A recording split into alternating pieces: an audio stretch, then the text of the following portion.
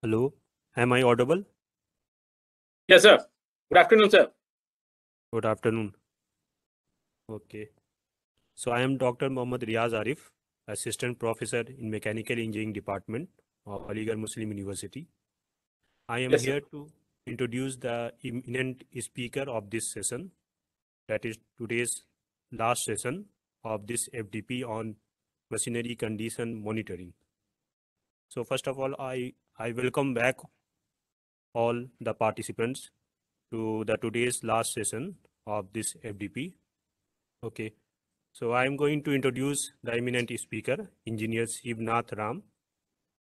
So Engineer Shivnath Ram is the head, assessed reliability and assessed management of Jindal Steel and Power Limited. His area of interest is in industrial Internet of Things and digitalization in condition monitoring, enterprise asset management. He has completed Bachelor of Engineering in Mechanical Engineering from Regional Engineering College, Durgapur, which is now NIT Durgapur. He has completed Executive Master's Diploma in Business Administration, EMBA. Apart from this, he has also done various certification courses such as SAP PM Module, Advanced Vibrational Analysis, Six Sigma, Internal Auditing, and so on. Engineer Shivnath Ram has 22 years experience in equipment reliability and maintenance of steel powered cement industries, and he has presented 29 technical papers at national and international conferences on topics related to equipment reliability, diagnostics and troubleshooting, maintenance, vibration analysis, IR thermography, tribology, machine alignment, maintenance standardization, and so on. With this brief introduction, I would like to invite Engineer Shivnath Ram sir to deliver his talk. It is a good opportunity for us to have a person from industry to enlighten us from his talk, and I hope this will help academia to collaborate with industry. Sir, I request you to please continue your talk. Thank you, Dr. Riaz Saab. Thank you. I appreciate your efforts and especially the efforts of Madam Sidra ma'am, who has taken the initiative along with her team members. And I really thank the Aligarh Muslim University for taking this initiative. And thank you, ma'am. And I would like to present my paper on these emerging trends and challenges in condition monitoring. I will be talking realistic data, taking the realistic data, the current situations, and the real challenges associated with condition monitoring in our industries. So I take this opportunity to express my views. Now I'll share my PPT with you. Give me 2 minutes. Okay, just a moment. So much, sir. Thank you for accepting our invitation. And I would like to again remind the participants that sir is a very dynamic personality. So please use this opportunity to interact towards the end of the session and make the most of this session. Thank you, sir. Thank you, ma'am. Thank you.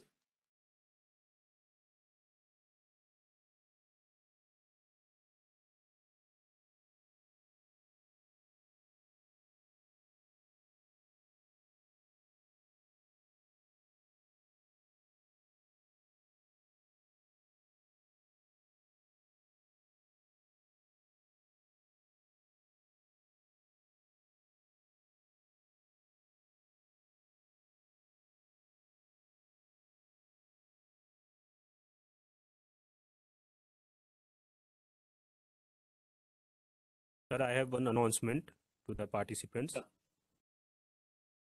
So participants are requested to post their queries or questions in the chat box, and we will take that questions at the end of the session. Okay, so all the participants are requested to post their queries or any questions which you want to discuss in the chat box.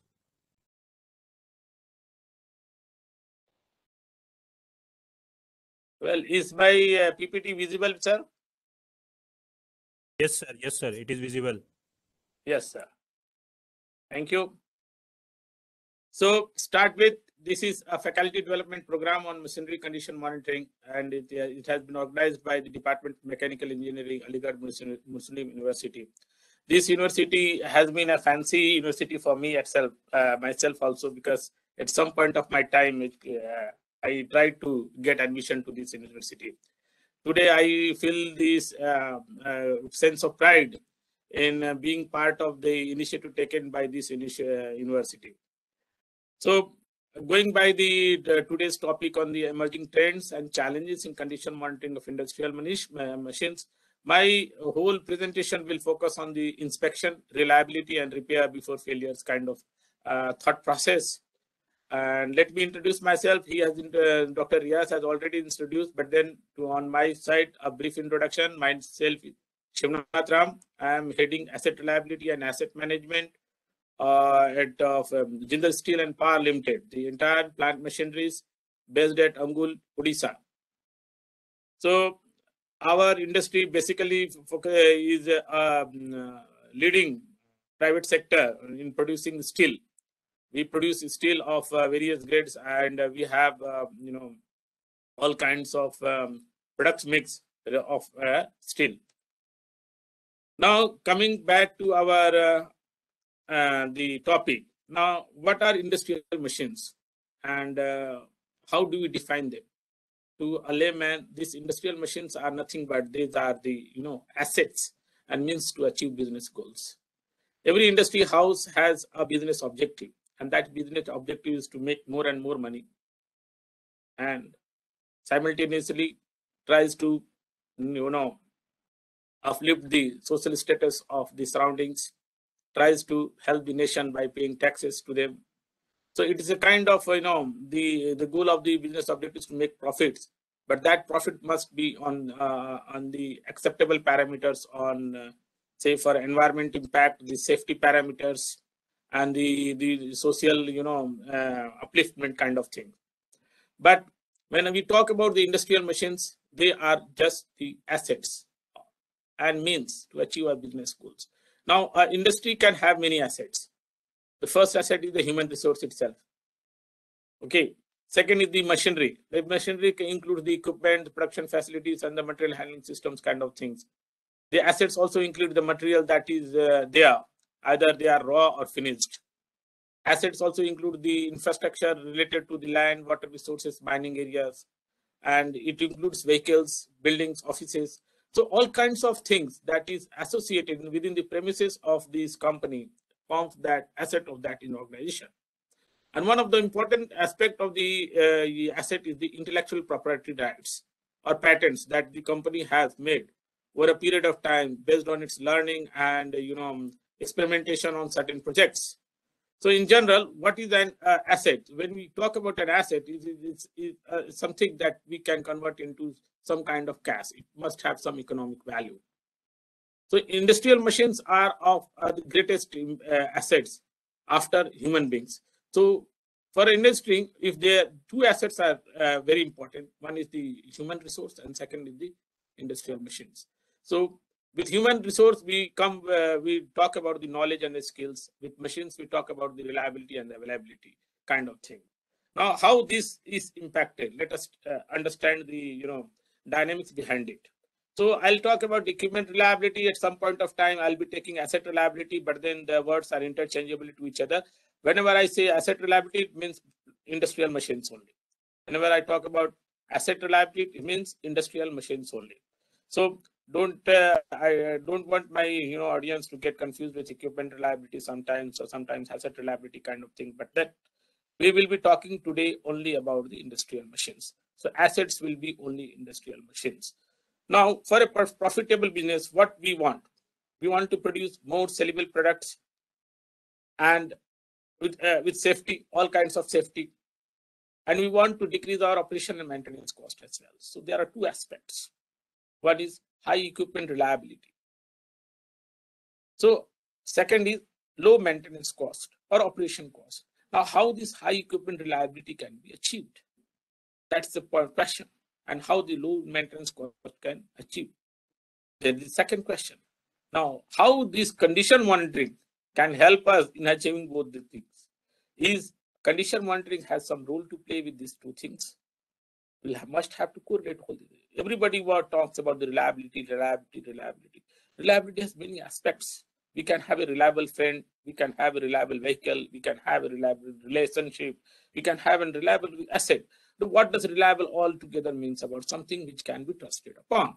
So whatever be your goal may be, your desires may be, if you are able to achieve those goals, desires with the help of something, say for your friends, say for your machines, say for your vehicle, they are all those reliable. Now, how these reliable words come into picture for people in the industries? Reliability, we will concentrate on the functional reliability. Functional reliability. Functional. A pen function is to write. If a pen can write smoothly, the functional reliability is intact. Whether its cap is broken, torn, or cracked, or anything, if you are able to write with that pen, the functional reliability of the system is there. If you have a cycle, you want to ride on it, cycle on it, ride on it, and do cycling kind of thing. If it can achieve meet your requirements of taking you from one place to another, then its functional requirement is fulfilled. Even if its pedals are broken, its tires may not be working fine, but your goals are achieved. So we will be talking about the functional reliability. Functional reliability is something that whatever the function is intended to that system, you get that function. Okay. So whatever everything or every aspect, every human being, machine has some specific function to perform, and that specific function has to be performed. If that function is performed without any trouble, then reliability exists. So how this condition monitoring going to help us? Condition monitoring is going to help us in giving our equipment a high reliability. Now, if the reliability will be there will be less repairs and less failures on the systems. If there will be less failures on the system, there will be less repairs or replacement, because repair requires manpower and spares, and replacement requires a spare. So all have a cost associated to it. So minimum failures means minimum repairs, minimum failure means minimum replacements. So when the failures are minimum, then the maintenance cost or the operation cost associated with that will be minimum. And if the failures are minimum, it means the availability of that system is high, and we can utilize that system whenever you want to. And it means clear indication that the reliability is high. So when you have your machines ready, always ready, to be operated at the time you need and for the time, for the period you want to run it, then what we are doing, we are trying to get the best out of it. This is known as the sweating the asset. You use the asset, machine to the level that it starts sweating. So that is known as the sweating the assets. When that happens, where we are going to exceed the capacity utilization of that system. We are going to exceed the capacity of utilization of the system at the lowest operation and maintenance cost. So for a profitable business, high equipment reliability is important and low maintenance cost is important. I don't emphasize much on operation, because operation has many variables. It is a function solely based on the input raw material also. So when the cost of the input raw material will become high, the operation cost cannot be decreased. So it is a variable factor out of domain of the industries.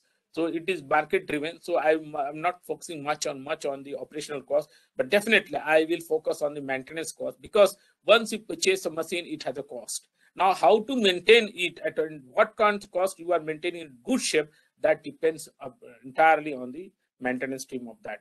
And the aim of the maintenance team will be to minimize the failures. If the failures are low, as I have said, we will have lesser repairs and replacement. Now, equipment basically.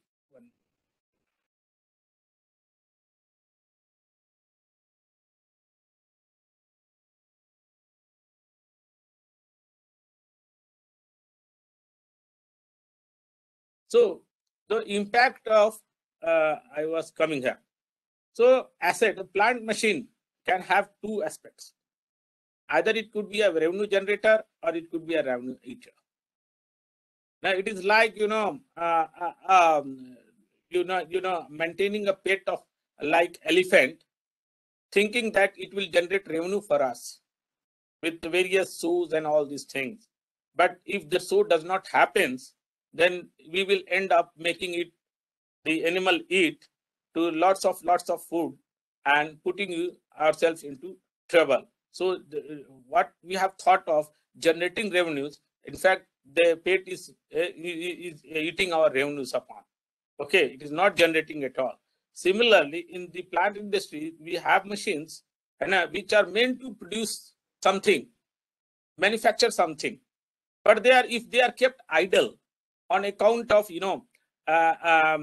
some kind of failures or account of some kind of inefficiencies or on account of some breakdowns or account of some synchronization issues, so they are all eating our revenues, because a machine running continuously will produce more.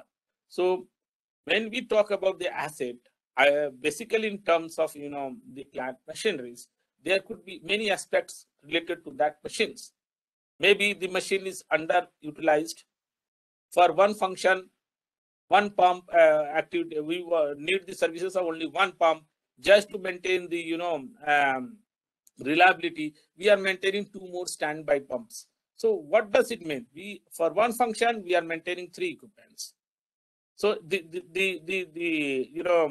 the full capacity of these 3 pumps are not getting utilized. We are utilizing the capacity to 1/3 only, because 3 pumps are there. We are making only one run. So this is under capacity underutilization kind of thing. Unscheduled maintenance breakdowns and downtimes will cost. They will force the system to stop. If the system stops, there will be no production at all. And if the production there is no production, it means we are losing on our parts. So our revenues are getting eaten away. And there are certain systems in the industry. They are not performing.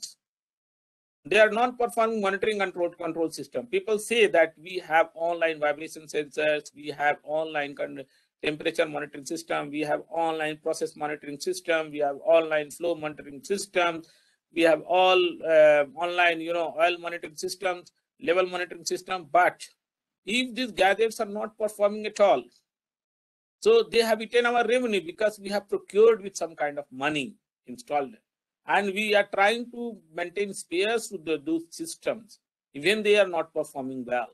So what they are doing, they are the costly items. They are eating away upon the profits that we have made. So non-performing monitoring and control systems are another revenue eaters associated with some industries kind of things. And next comes the internal material transfer, not as per economical route. CFR, we have produced, and our business is to produce the steel, plate steel. We produce steel plates. So if you produce a steel plate, you can understand it is 5 meters wide and some 20 meters long. We want to store somewhere. Suppose we don't have space, we'll take it and place to somewhere else.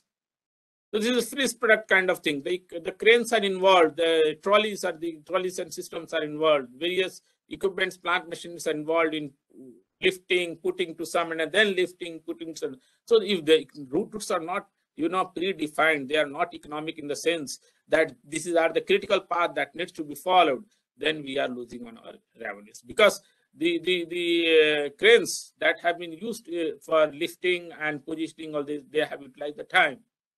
The trolleys, the trailers, then vehicles that have been used, say for railway wagons or the trucks that have been used, they have eaten away because they have a fair cost associated with it. Sometimes there are materials which are static in nature. Suppose we have a motor as a standby motor, spare motor, and we have kept it in as an inventory for 5 years, 6 years, 7 years, 8 years, 9 years, 10 years. Those are static material, not in use. They are in stored conditions. They are not of any use. It is like hiring a most talented professor in a university and just as a reserve seat. Reserve seat in the sense that he is made to sit whenever required. You'll take the services. This is not like that. This is not like that. It is because some cost is associated with the recruitment part as well. Similarly, some cost is associated with the machines that we have procured just to maintain it as in a stored condition. We are taking this as an inventory. So inventory plays an important role as to what should be the minimum stock level to maintain, to ensure that the equipments running are running in its best level, without any much cost associated with the inventory. Poor storage conditions and shelf-life losses are another aspects associated with the plant machineries. When we have kept our stored materials into low-lying areas somewhere, the water in the rainy season, the water creeping into the motor windings and making it useless. Or we are keeping some bearings, grease lubricated bearings, in the hot sun, open yard, where this hot sun, in the summer, bleeds those grease away out of them. So this is something a loss to the company. It's a big loss to the company. And under the pilferage, leakages, contamination, and waste associated with the lubrication oils, generally the lubricating oils, the hydraulic oils. You will be surprised that wondering as why I am talking about all these things. But towards the going into this presentation, you will feel that all these things are important to ensure and to ensure and to maintain the ideology and the concept of effective condition monitoring. These points are very important. People may be wondering why condition monitoring has nothing to do with all these aspects. But being in the industry for the last 22 years and seeing so many failures on my personal front and in the collective as well, we have come to experience some bad phases in this, the whole exercise of failures and learning out of it. So we have moved to a position where all these considerations need to be taken, and we'll be speaking on those things. So what is the idea is that the idea through this slide is that only operational units, means operating machines, the running machines, will be able to generate revenues for us. And revenues is directly proportional to production. So production is directly proportional to equipment reliability. And equipment reliability can be achieved with the help of effective condition monitoring. So you try to understand this. Effective condition monitoring will help us to get equipment reliability. If the equipment reliability is high, the tendency of getting production rate will be high. If the production is high, the tendency to get revenue will be high. So these are all interlinked, and we must understand the importance of it. If the things are, we can understand it at the root level, then it will be easier on our part to test, the cost-benefit ratios analysis associated with any technology that we are going to use. There are lots of, condition monitoring methods, the gadgets, the instruments, and lots of vendors as approaching you also. You take this instrument, this will do this will do that, and all these things. There is at present, there people are talking about industrial Internet of Things, cloud monitoring, and wireless computing kind of things. Lots of things are going to come, but you are going to adopt only those things that are beneficial to you. Technology will exist, but that technology has to prove it first. That yes, some proof of concept must exist.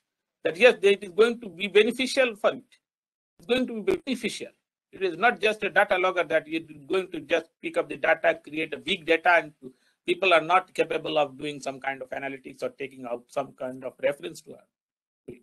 So my point is, let us make the equipment reliability with effective condition monitoring. And we must understand how effective. If we can understand the limitations, the challenges, the trends associated with the condition monitoring, will be in better position to implement the concept of condition monitoring. Now, some of the how this equipment loss, reliability is associated with the business performance kind of thing. The defect and failure total cost to company is much higher if we neglect the certain abnormality associated with machines. Certain abnormalities associated with machine. See, for example, a gearbox is leaking. The gear oil is leaking from a gearbox. A gear oil is leaking from a gearbox. So if we are able to see it and arrest it, it will require only one man to do the job, and probably it will take 10 to half an hour, 10 minutes to half an hour, 30 minutes. Or maybe at the most it can take 1 hour. Okay, if you arrest it. But if you don't arrest it, here at this point of time, there is a possibility of only man-hour loss or component loss. Means oil is getting drenched away, leaking, and you have to employ a manpower. So oil will be at a loss because it is getting drained away. So the component is getting lost or manual. So doing the makeup of the oil, leveling of that oil in the gearbox, or employing a man to arrest the oil leakage. These are the two things that you can do at that point of time. You have two options. If you cannot arrest the oil, then you have to top up the oil continuously. There are two types of losses. One is man-hour loss, because man is engaged into that. Second is component loss, the loss of gear oil, because it's continuously leaking. So either you arrest it or you top up. You have two options. But if you miss on either of the two, you are not employing a manpower to arrest, or you are not doing some kind of makeup of the oil, what will happen? Oil will completely get out of the gearbox. Oil will completely get lost. Now, what will be done when this has taken place? First condition will be the gearbox will start heating up. Bearing will start heating up because there is no lubrication as such.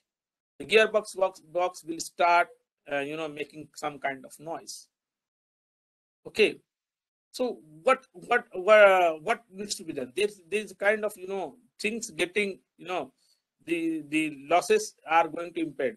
Now, if there is a loss associated with the man-hour, or if it is a loss associated with component loss, these are small losses. Gear oil, bearing loss, small losses. You can do attend it. But if it requires the mobility of tools and tackles to attend those jobs, then the defect and failure total cost to company will increase, because to top up the oil, maybe the height of the gearbox is very high and you cannot climb it and put the oil manually. So you need some kinds of mobility tools and tackles, some kind of crane facility or some kind of ladder facility with 2 more people holding those ladders. So when the mobility tools and tackles are involved into it, the cost, the size of the failure cost will increase. Now, top up has not taken place. Gearbox oil has drenched out. So there could be a loss to material loss in the terms that gearbox may fail. Gearbox may fail. Okay, or it may have high vibrations issues, or it may heat up, forcing you to lessen the speed, slow the speed, slow down, or forcing you to stop and do inspection kind of thing. So continuous interruptions may interrupt the process as well. But there will be a quality, there is a chance of quality loss as well, because if it is the system is related to some kind of process, that the quality may get affected. Material loss because the feeding has not taken place because of your stopping and inspection kind of things. So if that happens, then the defect and failure total cost completes. If the equipment itself fails, the size of the defect cost will increase. Now, if this equipment associated directly with some kind of production, then the production loss will increase, be a very higher loss to the company. Now, if the equipment has broken and its foundation structures has also broken, so you need to do some civil work, some structural work that will take another 1 week to 10 days. that is a loss, production loss. So all will come under this. There will be production loss, equipment loss, everything will come under, because the system is not running for at least 1 week, because it has the grouting has to be done, structures have to be remodified, all kind of modification work related to base has to be done. And if it lost to the refractory, the structure and all these things, that means there is a loss to the integrity of those systems. Now, all this can be recoverable. Loss to production, loss to equipment, and everything associated with the this can be recoverable by paying money. But if something, there is a loss to the safety, somebody loses his life, or there is an accident because of the system breaking, and posing threat to the system, working personnel nearby, and if it is system equipment that is containing a hazardous gas kind of thing, like chlorine or carbon monoxide, and if that system breaks, so there is a possibility of leakage of chlorine, carbon monoxide gases, or other poisonous gases associated with that system. So there will be a total damage to the environment and damage to the safety as well.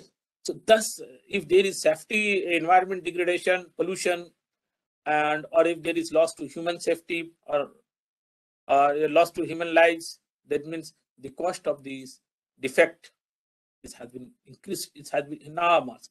You just imagine, it started with leakage of oil from gearbox, and slowly getting cascaded into it.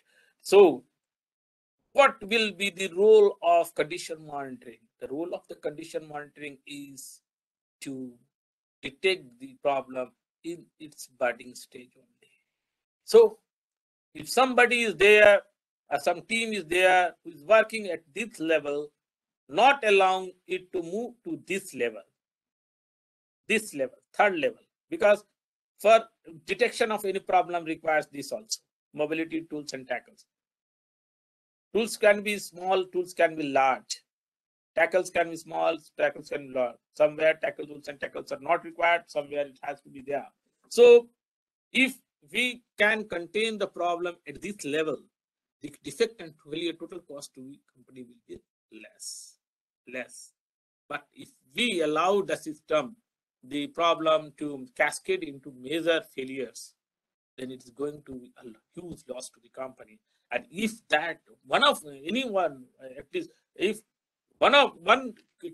such cases come spring into your career, that is going to be a great loss, and it will make you feel bad, to the sense that the effectiveness of your condition monitoring activities has failed in containing those problems. So at any point of time, you feel like what we should do to contain, to detect the problem, its budding stage only.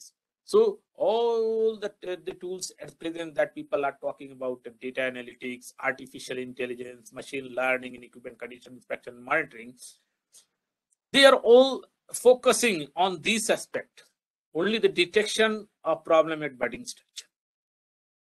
So that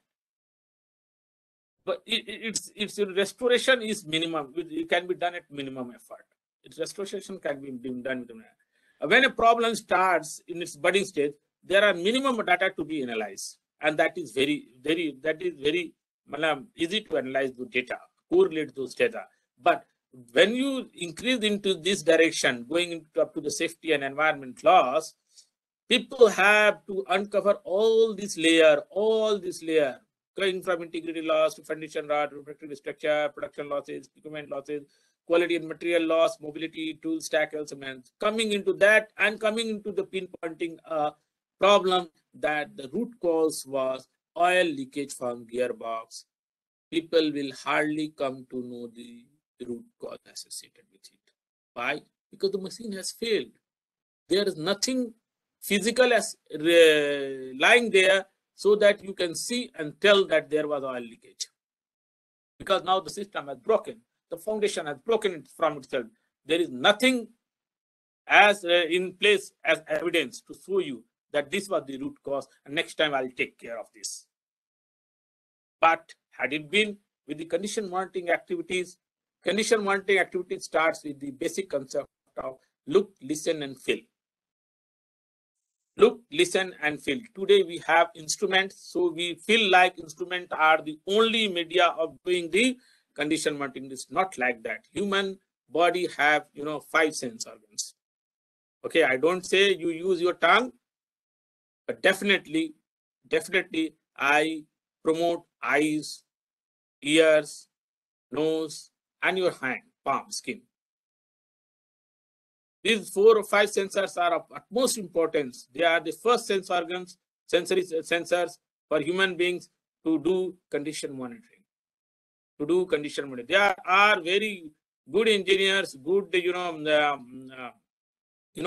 under good person, a good, analytics, data analytics person who can, go by the data and tell you this is the problem. But they need some kind of data. But there are people who don't need data. They can only sense it. They will place their hand, they'll say the vibration is high, the temperature is high, it is having some kind of jerk associated with it. Somebody can smell that, this is not the issue. Something is burning, something smell is coming. So what I want to say is that it's not always that you must have a smart sensors to start the condition monitoring. The basis lies with the human organs. Look, listen, and feel. Look, listen, and feel. The inspection sheet associated with look, listen, and feel gives you a fair understanding about the behavior of the machine, about the behavior. You must be knowing, there are many doctors who are MDs and all these things. Very learned people, doctors are there, but they are not able to, help people in, getting rid of some kind of diseases. They are not able to. They cannot help with the people. But there are certain, people sitting nearby here and there.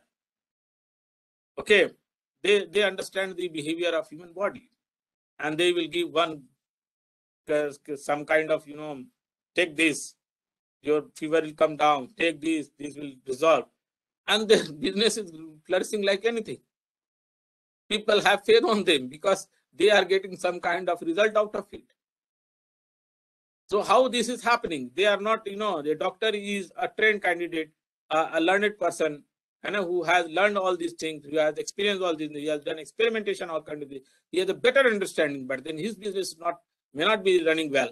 But a person who is, we call as a Jhola Chap doctor also, sometimes, don't take it otherwise. But their business is running, may run because they understand the basics associated with the human body. Maybe they concentrate on the digestion part, what is the best digestion part that can be utilized. So they cannot solve the problem associated with very big problem. They cannot diagnose because they don't have tools and the knowledge to utilize those things. But then with the limited knowledge also, they are solving people's problems related to health. What I want to say is, it is not that only sensors, smart sensors, or industrial Internet of Things, the gadgets that today we think of employing are the only source that we are going to get a result of it that will help us in doing effective condition. No. Effective condition monitoring will start with the ability to speak to machines, to understand the behavior of machines, what they want to speak to you. You have to consider that they are just 6 months baby, and they have some problems. Either they will cry, making some kind of abnormal sound associated with machines. Some they will cry, or they will make some erratic movement of hands and legs, telling that yes, my vibration has increased. Or maybe their temperature will increase. You by touching their forehead, you will say the baby is having fever kind of thing. Or maybe the by just physical inspection, visual inspection, the baby is lying very silent in its place without making any movement. You'll feel that here something is wrong with the baby. So you need not have to study. You have not have to do some kind of learning in that process. This is your sense organs that is telling that something is wrong associated with my baby. That is very important. That is very important. We must be empathetic towards the operational behavior of the machine. operational behavior. And that is where we have to collect data, maintain those data, correlate those data in resolving our problems. If that happens, we are in the right track of doing condition monitoring, helping people get, equipment reliability so that they can produce more and more sellable products and following safety guidelines, and without degrading the environment or any safety losses to humans, making profits. So this is the emerging trends and the challenges associated with the condition monitoring. We'll be talking in the further slides, but this is the basics associated with these things. Now, when we talk about what is machinery condition monitoring, but I'll just brief because people are from condition monitoring. I don't have to repeat the sentences. I don't have to repeat the definition associated with it, but definitely I'll try to pinpoint some points as to what condition monitoring is all about. What condition monitoring? So machine condition monitoring is a complex process. You can consider it as a simple process as well if your cycle starts and finishes in 2 or 3 steps. But it becomes complex when you have to correlate many things. Okay, now just imagine a human body. I have a problem. I am suffering from fever. What could be the probable reasons? Fever can be associated with the food poisoning as well. Means you have taken the wrong food yesterday or day after that or today. It could be. Okay, so you can associate it with your food poisoning, associated with fever. Something real or some external agent has caused it. A mosquito has bitten you and you are having a malaria, you are feeling feverish kind of thing. So the external agent is there. Internal agent is your food poisoning. You have taken food and internally something has happened. Okay, so you are having a fever. External is that something has bitten you, bite you. Mosquito has bitten you. So you are developing that. Third aspect is interactive. Suppose I was riding a bicycle or fall from the bicycle or my bike on my forehead. I didn't have a helmet associated. So I got a injury on this forehead. So during the process of recovering it, this area was relatively heated. This area was relatively hot. So when somebody put a hand on my forehead, it found that the temperature seems to be a little bit high, telling that it is in the fever zone. The temperature is say for 100 degrees Fahrenheit or 102 degrees Fahrenheit. People will say that yes, it has a fever. Because people tendency has to put hand on the forehead, and you had a injury on the forehead itself. So it was recovering, and the process of recovering, the nearby area was relatively hot, and people thought it was a fever. Now, how this whole thing? There are 3 aspects there: internal, external, and third is interactive.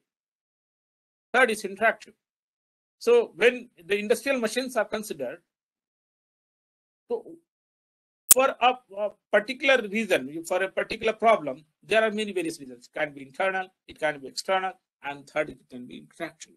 And we must be in a position to understand these three things.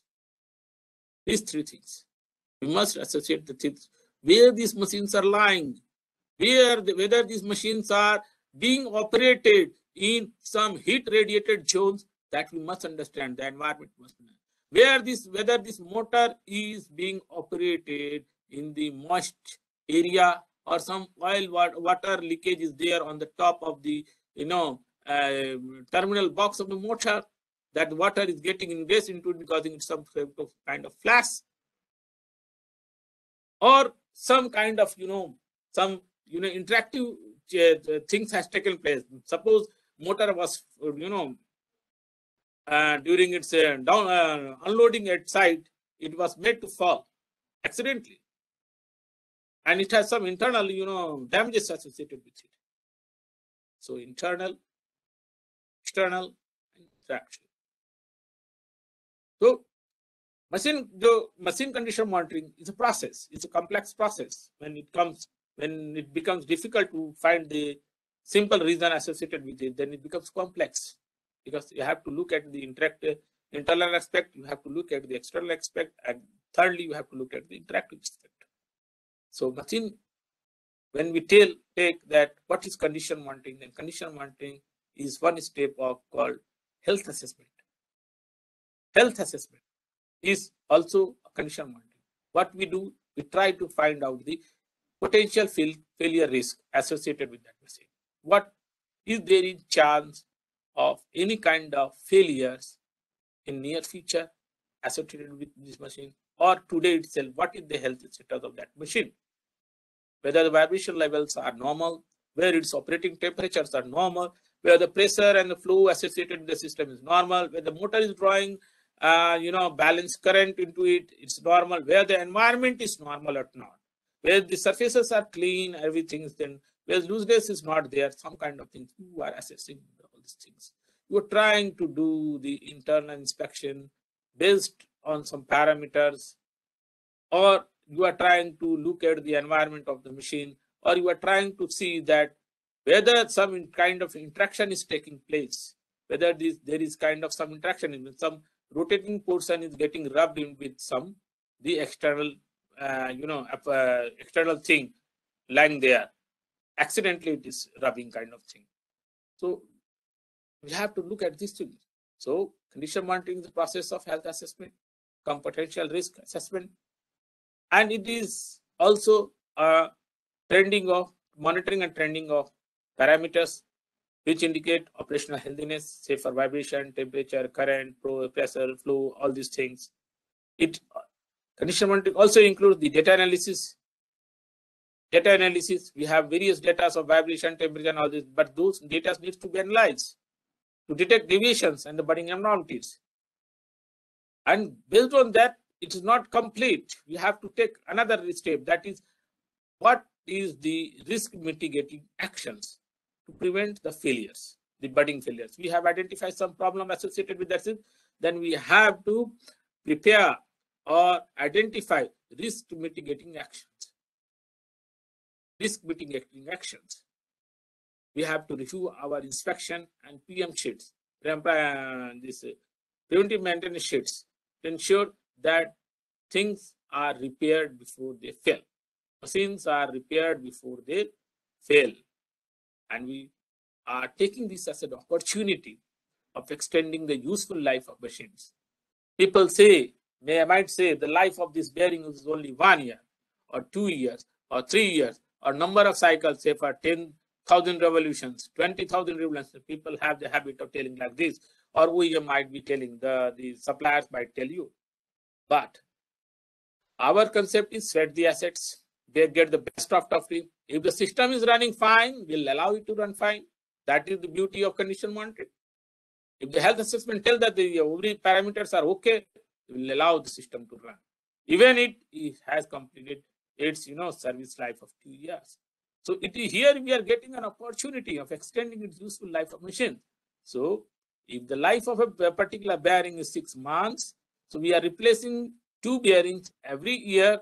Suppose the bearing has not failed, has not shown some kind of abnormality, after 6 months, we'll make it continue to run for another 6 months by observing it, by checking it, by monitoring it, and all these things. If that bearing runs to 1.5 years, say, what does it mean? We are getting 3 times the life of one bearing. So our maintenance cost associated with that bearing will become 1/3. 1/3 for the period. Because of the bearing is costing around 6,000 rupees, and the life is 6 months only. If we are allowed to run it for 1.5 years, means 18 months, then the cost of the bearing to us every 6 months will be only 2,000 rupees. Only 2,000 rupees. Had it been the case of only 6,000 rupees, 6 months only, we would have replaced the bearing 3 times in 1.5 years, and the cost would have been 6 3 18. So compare 2,000 rupees to 18,000 rupees. So how the maintenance cost getting, affected? You have the chance of spending 18,000 rupees because the OEM has told, the supplier has told, or some your calculations have told that it will run only 6 months. But you have made it run to 18 months through effective condition monitoring. So the projected cost was 18,000 rupees, considering 3 bearing replacement. Now you have run one system up to 1.5 years, only 6,000 rupees. 1/3 the cost has reduced. 1/3, but on going by the 6-month criteria, 6,000 here, 2,000 here. Okay. So what I want to do here, we get the opportunity to extend the useful life of machines as well. And based on all these things, the findings, we try to develop some kind of SOPs. What should be the standard operating procedures? And associated SMPs, the standard maintenance procedures for mistake proofing kind of thing. Take this step, do this, do this, do this, then this will not happen. Say, for pump has some cavitation problems, then you must ensure that suction side there should be the water level should be to the eye of the pump impeller. It should be there always. Should be always there. To ensure to reduce cavitation, you have to clear the suction side lines. So there should not be any kind of flow restriction to the suction line. There should be always positive suction head, and there should not be any flow restrictions to it. So what will we do? We will try to clean the strainer associated with the suction side.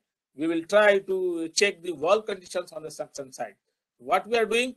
We are trying to make some kind of SOPs for operating the pump, and we are trying to make some kind of SMP to how you can, maintain the strainers condition and the valve conditions. So when these SOPs and SMPs are made, then there is period of mistake proofing. When SOPs and SMPs exist, and if it is communicated, displayed at site, and if it is communicated to the concerned people, there is less chance of making mistakes. If there is less chance of making mistakes, there is less chance of making any kind of failures or surprise failures. So what we do in condition monitoring, what parameters do we monitor and analyze?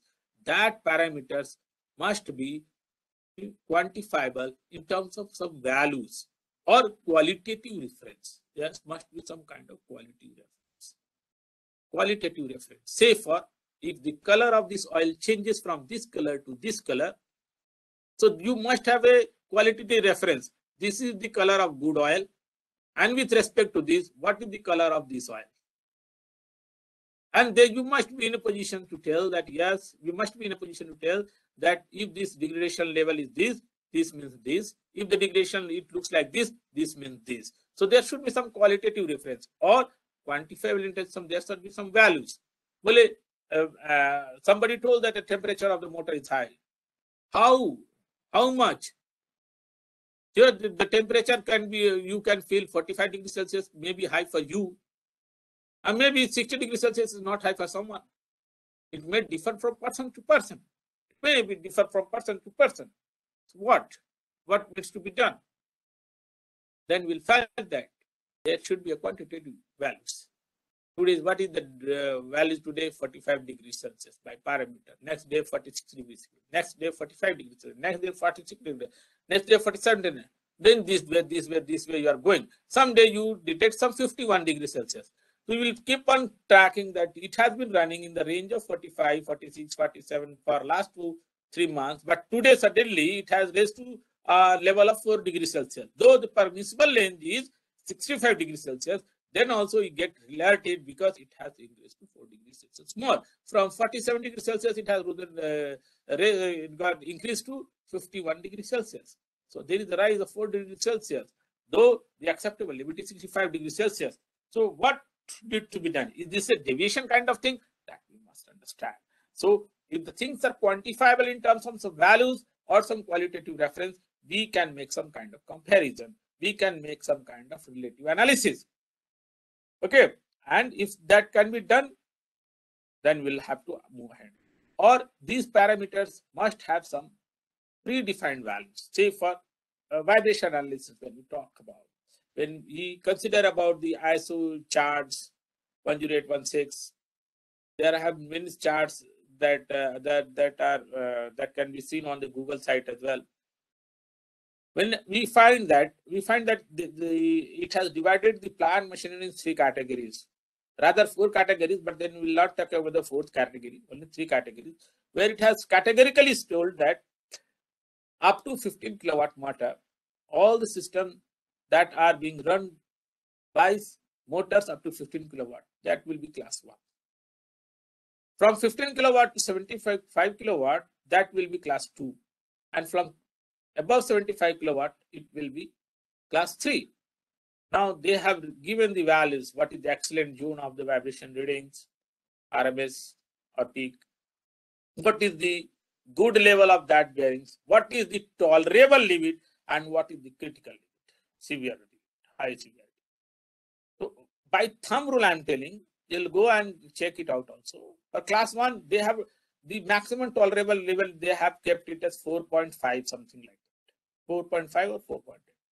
To be the on the safer side, or to be on the, for the just purpose of remembering it, we have just assigned the values as 5, 7, and 11. 5 for class 1, 7 for class 2, and 11 for class 3. Means motors up to 15 kilowatt may vibrate up to 5 millimeter per second RMS.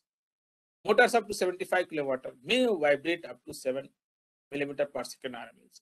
And above 75 kilowatt may vibrate up to 11 millimeter per second. But today's industry has changed.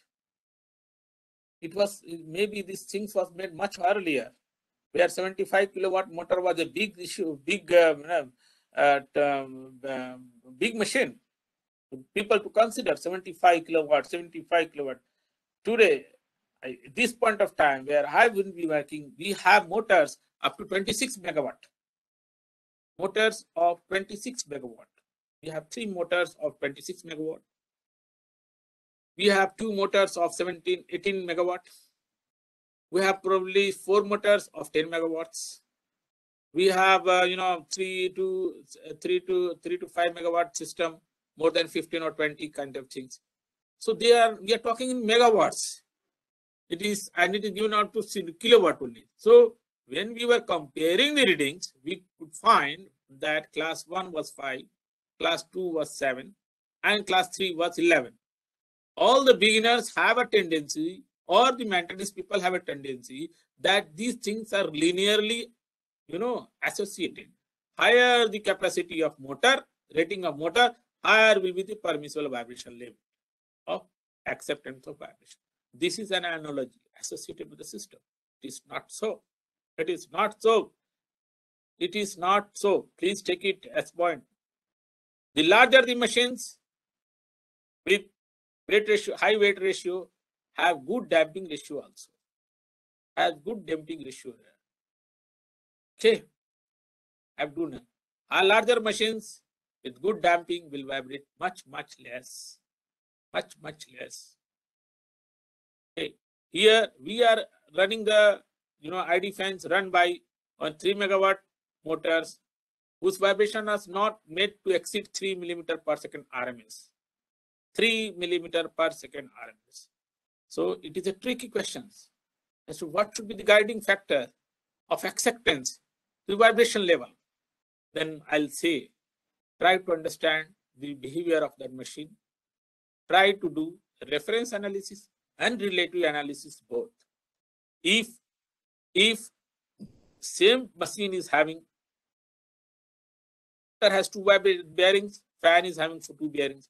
If there are 4 bearings and all the 4 bearings when compared are having some vibration level, say 4.5, 4.5, 4.5, 4.5, and one is having 10, 11, then it is a concern.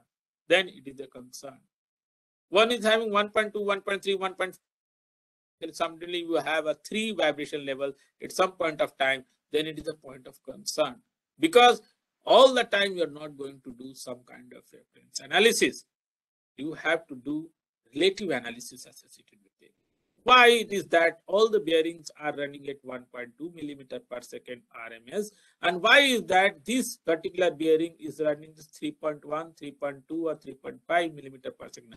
Why it is double that vibration level? When you put this question in your mind, then you'll come to know that certain factors had made this increase in this vibration level. And what was that factor? Our aim is to do relative analysis and approach for the minimum value recorded on any of the bearing on that machine. That should be our reference. That should be our reference. That should be our reference. So people have many, certification courses going by various institutes, various people. Immersion is also giving, Mobius Institute also gives, and many more organizations that are giving on this certification course. Basically, people must go for certification courses kind of thing, vibration analysis, because they have practical experience, they have vast experience, and to explore your mind, to open your mind in that areas. People have so many experiences in that field that just by sharing those field experiences as well, you will be benefited out of it. So you should, as a beginner or being in the condition monitoring, we should not limit ourselves to just the guiding principle. Since this is the as per ISO chart, this would be the acceptable vibration. No. You must try to understand the behavior before pronouncing the word okay, because a condition monitoring words of okay gives a loss of confidence to the operation and maintenance team that yes, the machine is normal, we can run it. So your okay and not okay has a very wider impact on the performance of machines, on the business fulfillment of the objectives. And needless to say, this all the maintenance activity that is being taken by the input of this condition monitoring informations, reports, and all these things comes under the condition-based maintenance kind of thing. That is a kind of predictive maintenance.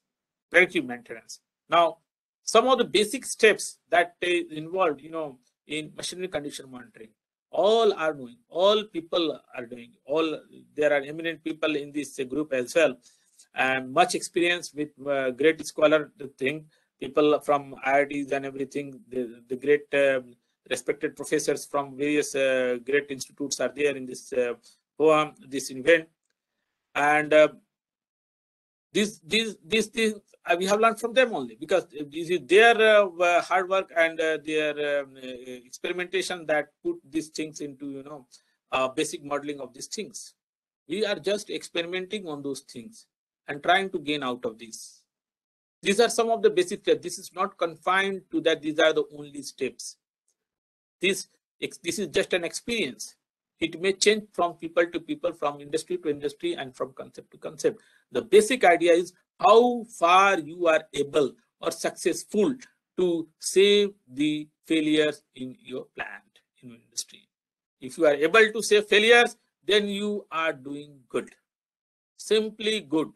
No wrong or right method of adopting your condition monitoring. If you are able to raise alarms before any kind of failures, then definitely you are doing good. Definitely you are doing good. So these are some of the steps that we have been employing here.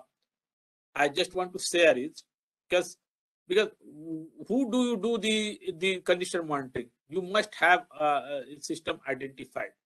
Who do you do the condition monitoring? That needs to be clear.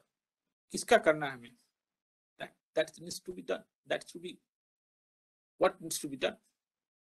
Well, so identification of a critical machine or system is important. Now, how this critical machine or system is, how do we define criticality?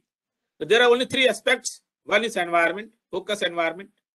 If it is capable of polluting environment or degrading environment, that should be a first priority, because it is everybody's responsibilities as the citizen of this country and as a habitant of this planet. We must take care that there should not be pollution of any kind. So if there is environment degradation, there is risk to environment, that system should become our first priority, that it should not fail. It should not fail. Second priority comes the safety of man. Safety of man, machine, then comes machine, but safety of man comes second. Second is the second priority. Third comes the priority associated with the production. There should not be any production losses. There should not be any production losses. So first is environment, is a risk to environment. Second is risk to safety, human safety. Third is risk to production.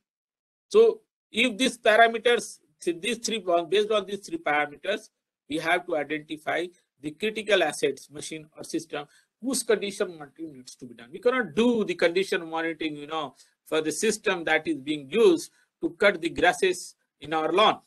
That is the wastage of energy and resource and money also. We must be choosy in implementing the concept of condition monitoring. The equipment must be identified. This is the first step on what we have to do the condition monitoring. Which are the equipments? That criticality needs to be done. So first step is identification of critical equipment. Now, you must understand what parameters will reflect that this bearing is in okay condition, this equipment is in okay condition. Some factors, the parameters must be there. What parameters ensures that this machine is in good running condition, in good health? Maybe it's temperature. If its temperature is normal, maybe okay. If its vibration is normal, okay. If its flow and pressures are normal, okay. If it is drawing current within permissible limits and balance current, it's okay, okay. If it is making a permissible sound level, creating a particular sound level, it's okay, okay. If it is creating a particular, radiation, okay, okay. So we must be in a position to identify what parameters are indicative regarding the health of that machine, or other words, what factors will affect its service life? What factors will affect its service life? If we know that factors, maybe we will try to track the values of those factors, or the influence of those factors on that machines. So measurement of parameters which affect the service life of that machines need to be identified and measured. It's called measure line. Then we will start measuring to that system.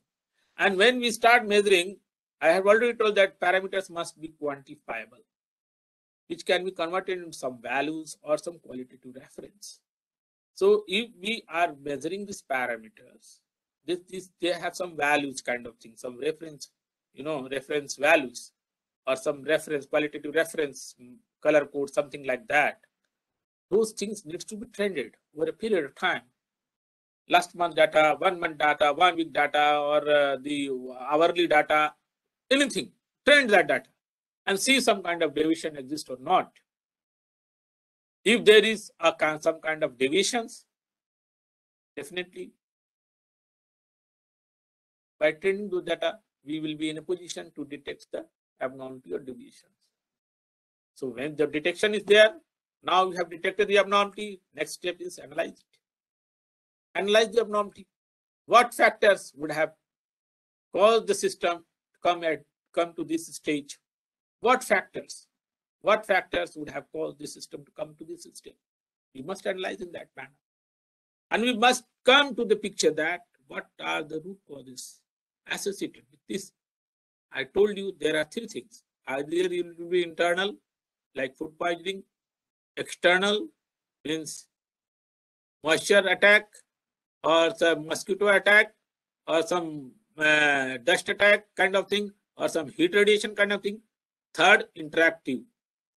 The rubbing part, the interacting part, that's it. So we have to analyze the problems. Now, once we analyze the problem, if we know this is that they are the root causes, then we have to go just follow the countermeasures associated with it. Countermeasures associated with it. These countermeasures become the corrective actions. Corrective action. The countermeasures become the corrective actions. So when corrective actions are taken, then we have to verify whether these corrective actions that has been taken was effective in giving some kind of result. That needs to be verified. And if it is verified that yes, the corrective actions were taken were in right directions, then we have to review our preventive maintenance sheet or inspection monitoring sheet, whether these steps, checkpoints exist in this preventive maintenance or not. If they do not exist, then we'll add those points into the preventive measures or the inspection sheets, and then try to follow the do the PDM cycle. If the point number 8 step, that is following the preventive measures, if this becomes robust in the long run, then all these things will be just a kind of abstract noun for us. If this becomes strong, because if the failure preventive measures becomes strong for identifying various reasons and all these things, if it is reviewed, updated, to the extent that there are no more deviations associated with. There are deviations, not to the level that earlier it was coming, 8 failures per year. Now it is coming hardly 1 failure per year. That needs to be again given a wider time frame to say that if 1 failure 1 month, 1 year means 10 failures 10 years. So again with our time period will increase to 10 years. So from 10 failures to 10 years, we'll try to reduce to 1 failure in 10 years. This is how the whole process of redefining and enrichment takes place. So the predictive maintenance cycle is not a one-step approach. It has to continuous. It is not that once we have reviewed the preventive maintenance associated with some kind of abnormality associated with the system, and we have been able to save the failure, our job is over. Condition monitoring is a continuous process. Condition monitoring is a continuous process. We must understand. When the time we will break our current monitoring sequences and thinking that the things are running well, good, this and that, we should continue to do it. No. Take some logical steps. You have been doing monitoring per day, decrease the frequency to weekly, then decrease the frequency to fortnightly, just to see whether the tendency of abnormality detection is increasing or decreasing. That has to be taken into account. So this is just a simple method of predictive maintenance cycle that we are trying to follow. Now, what are those parameters associated with these things? Whether it is related to excessive vibration, shaking, jerk, spikes, movement, whether these things are desirable in the machines or not, we have to understand. A vibrating screen will always shake and will show the vibrations, jerks and all this thing. But large machine, which is not of the vibrating nature, will have to show, will not have to jerk or shake in that manner, just as the vibrating screens are doing. So we must understand what are the best behavior associated with that system. Whether this lubrication, contamination, degradation needs to be monitored, and whether this affect the performance of that machines, that we must understand. Whether these are critical parameters associated with this, whether high or low temperature is critical to that machine. If this is critical to that machine, that will affect the performance of that machine. That becomes one of our parameters.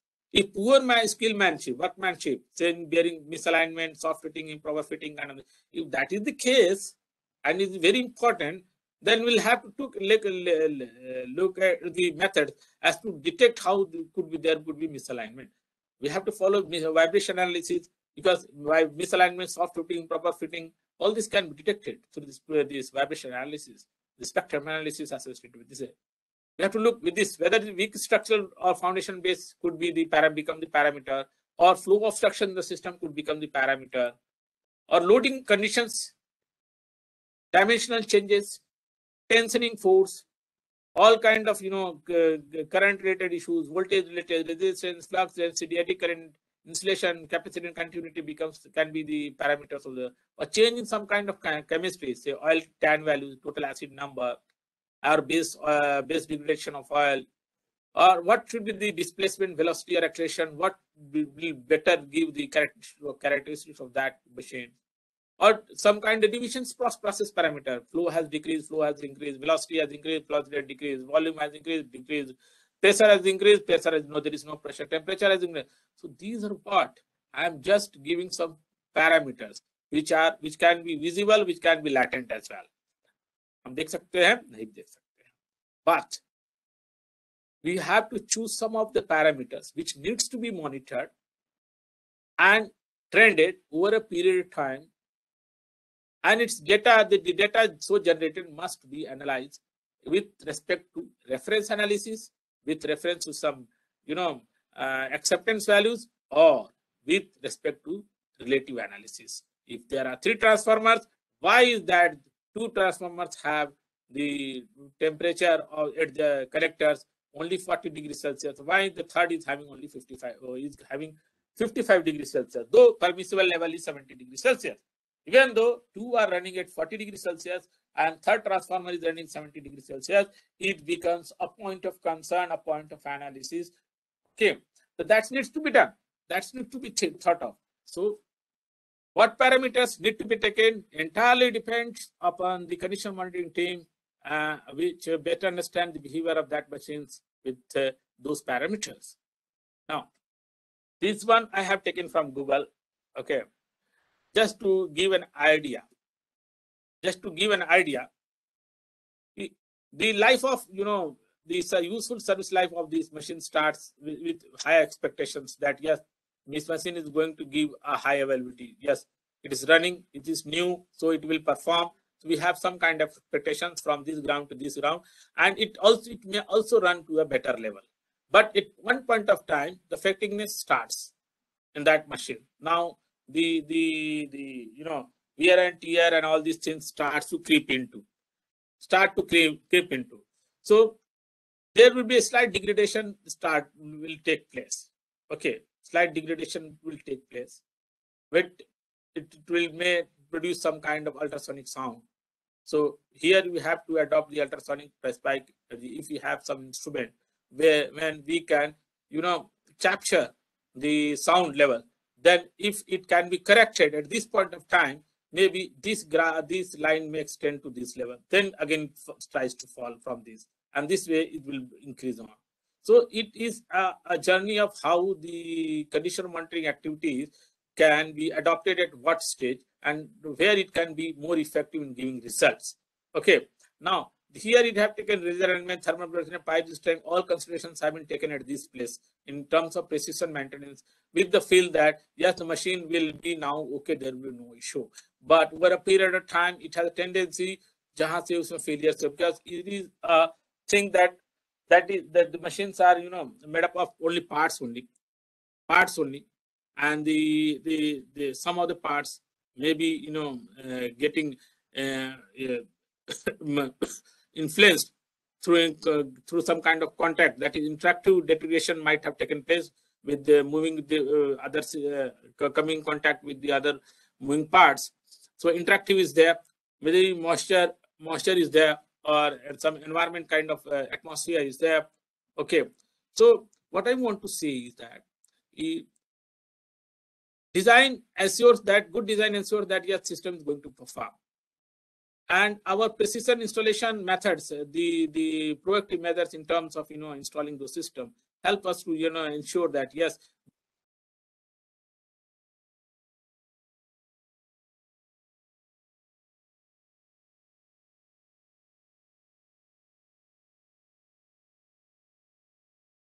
they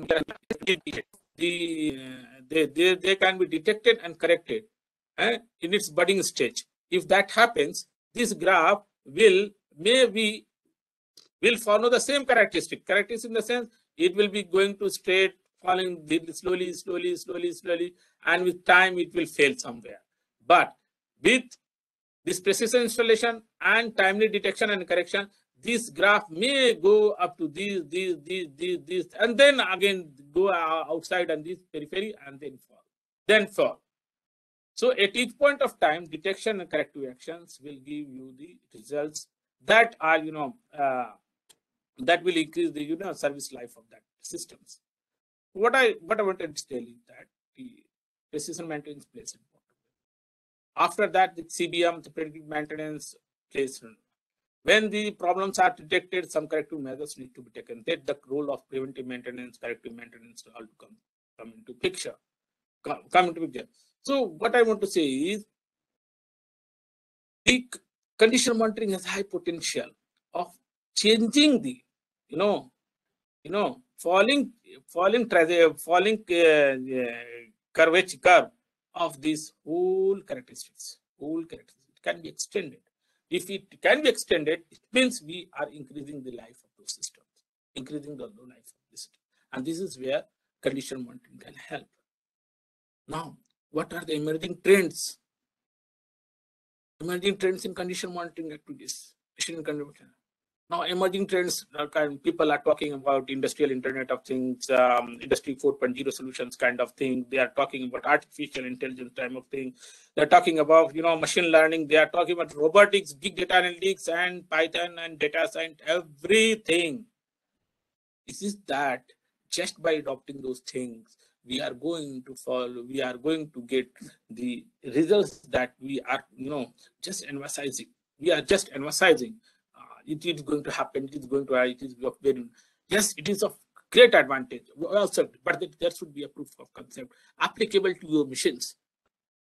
Today, industries are focusing two things only. One is no breakdown between two plant shutdowns. There should not be any breakdown. There should not be any failures between two plant shutdowns. Means industry is having a plant shutdown. Say for after running for 6 months, they will stop the plant for 10 days, and within 10 days, they will take all corrective actions so that they will be ready to run the machine for another 6 months without any stoppage. And they are focusing on this. In today's industries are focusing on this. They are also of the opinion that there should not be any failure. You have to take all actions that prevent failures. So repair before failure has become the concept. Repair before failure has become the concept, with the idea that there should not be any risk to environment, there should not be any risk to safety, there should not be any risk to production. What are the challenges at the moment? No breakdown between two plant shutdowns, and there should be repair before failures. So today's industries are focusing on this. With their demand, the condition monitoring trends have taken a entirely different direction. What needs to be done? What needs to be done so that there is no breakdown between two plant shutdowns? And we are in a position to repair before failure, that the budding problems does not cascade into a large problem, giving a high defect and failure total cost to company. Should not embarrass the company. It should not impact the environment. It should not impact the human safety. It should not impact the safety. They have a very stringent demand at the moment. The industry is having a very stringent demand. And what machinery condition monitoring can do, it has a very larger role to play. Now, with such pressure, many industries have started to adopt, real-time condition monitoring. They are of the view of that everything should be real on my mobile, on my tab, and there should be alarm systems. There should be people who can act upon it.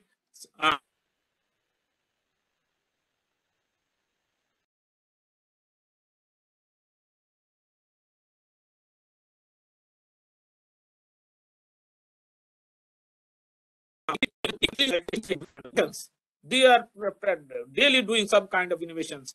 How better we can improve upon our sensors, how better we can improve upon the logistic part, the analytical part. They are working on it.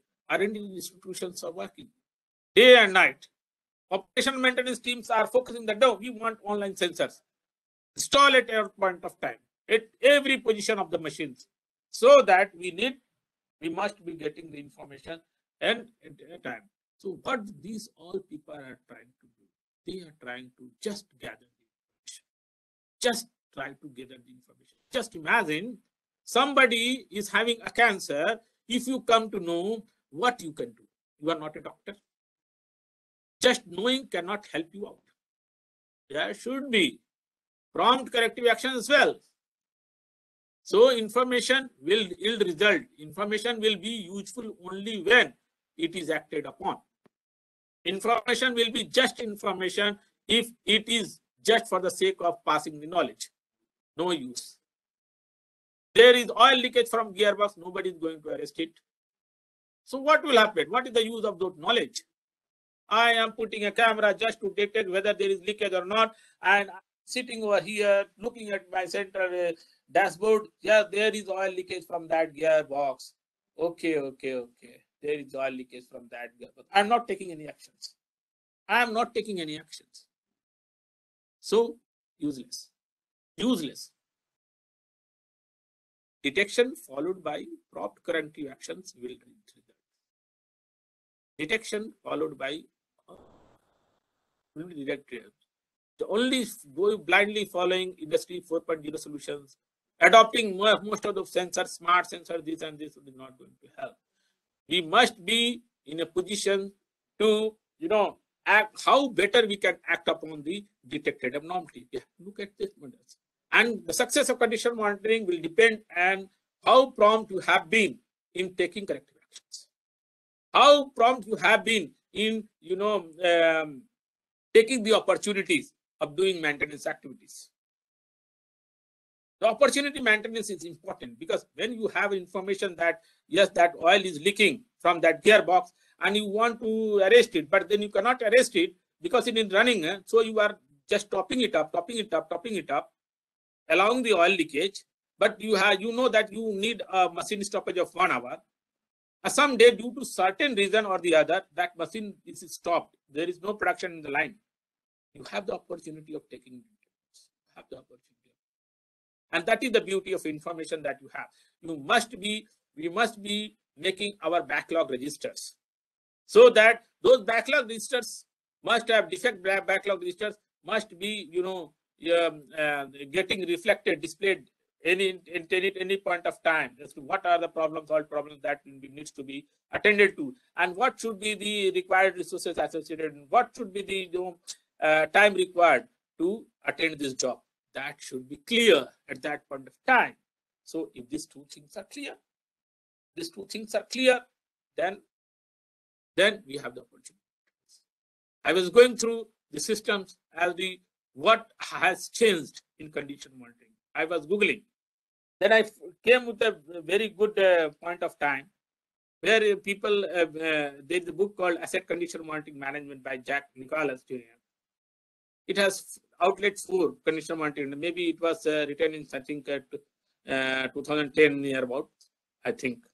That's why, or in the 2000s, it is decade means some 10 to 12 years back.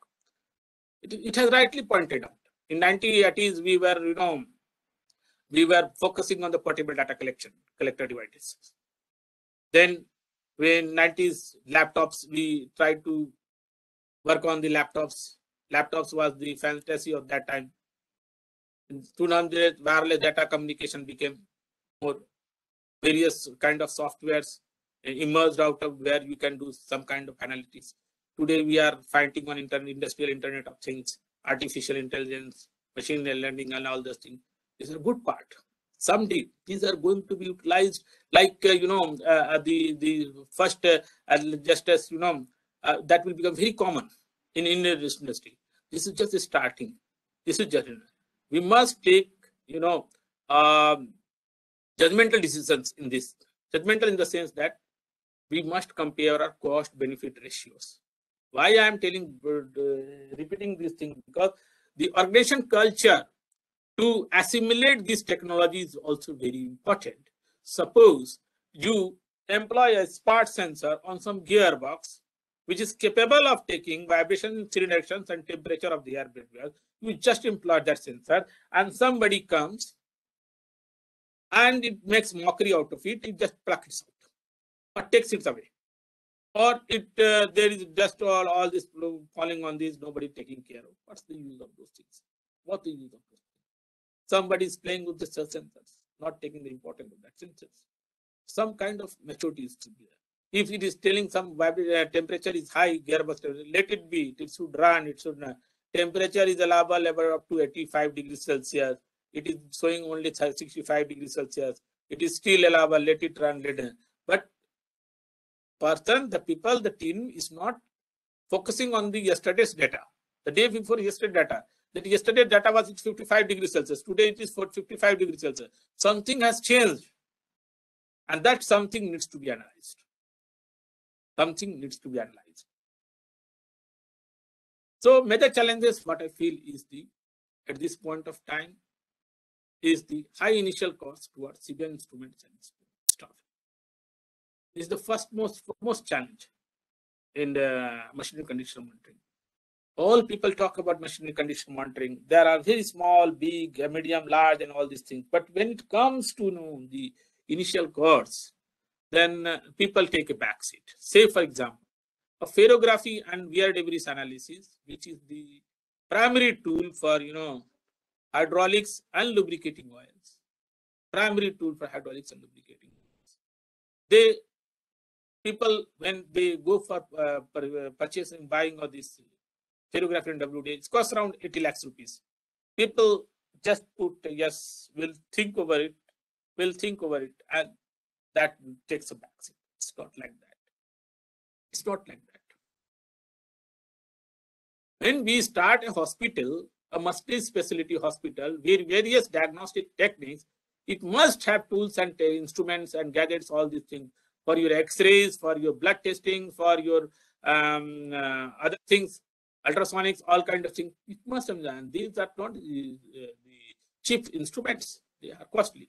So when you intend to put a hospital, multi-hospital in your area, or you want to set up a condition monitoring cell in your organization, you must be in a position to invest initially, because over a period of time, the ROI on these investments is much, much less. Because I have been working over here, I could say that I am saving more than 100 crores of rupees with an investment of just 1 crore rupees. So things are like that. Things are like that. If you save a failure of 26 megawatt motor, one failure is going to save you, because that the cost of that motor is itself is 25 crores, 30 crores. If you save one, hot metal carrier, if you save one saving, so those instrument, those equipment, hot metal carrier, has a cost of 28 crores. If you save one failure associated with that, we are going to save 2-3 crores to that system. This is a big achievement. This is a big achievement. So it has a high potential of, the cost benefit ratio. People look at the initial cost.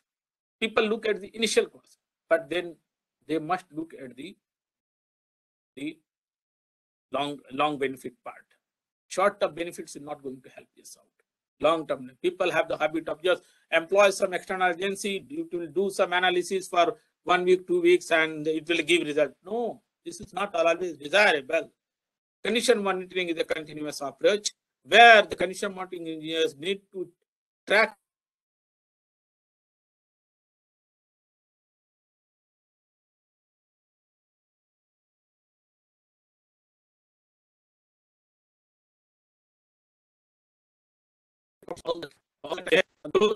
those machines. So high initial cost towards CP instrument and staffing is the major challenge that we are facing in industries.